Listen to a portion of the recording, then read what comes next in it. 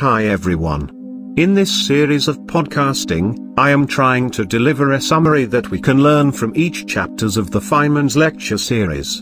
In this video I am going to discuss about the second chapter from volume 2 of Feynman's lecture.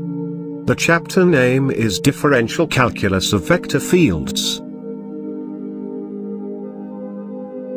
From the first section of this chapter, we can learn that a physicist should look at a physical problem from different perspectives.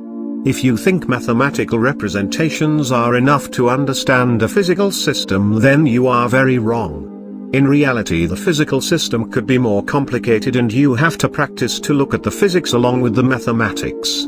A physical understanding is a completely unmathematical, imprecise and inexact thing, but absolutely necessary for a physicist. The second important things that we could learn from this chapter are scalar and vector fields. A field is a physical quantity that can take different values at different positions. The scalar field may be the most simplest possible physical field, and it can be represented by a single number at a particular point. For example, temperature is a scalar field.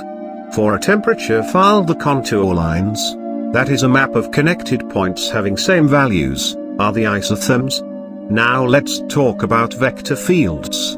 Heat flowing from a hotter region to a colder region, or the velocity of the atoms in a rotating object, is an example of an vector field. The magnitude of the vector heat flow at a point is the amount of thermal energy that passes, per unit time and per unit area, through an infinitesimal surface area, at right angles to the direction of flow. The next important thing that we could learn from this chapter is that, when fields vary in time, we can describe the variation by giving their derivatives with respect to time t.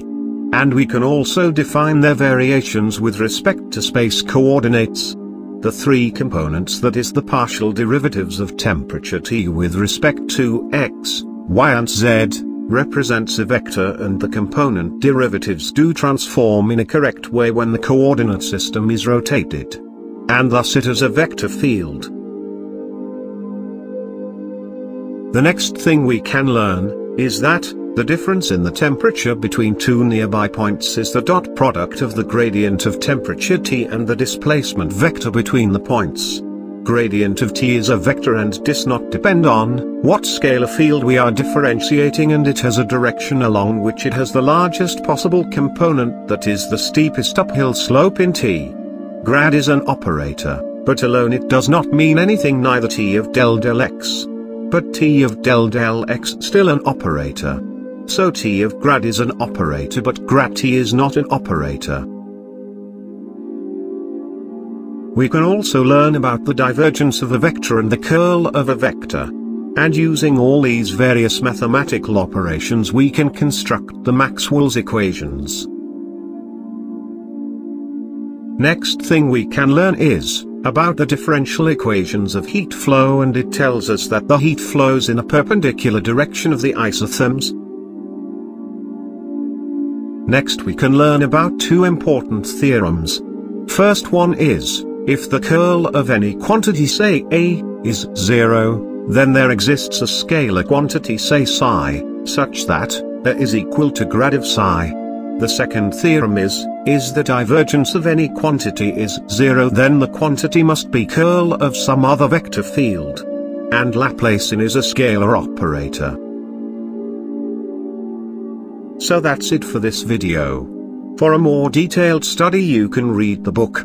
And see you in the next video. And do not forget to subscribe my channel to get regular updates.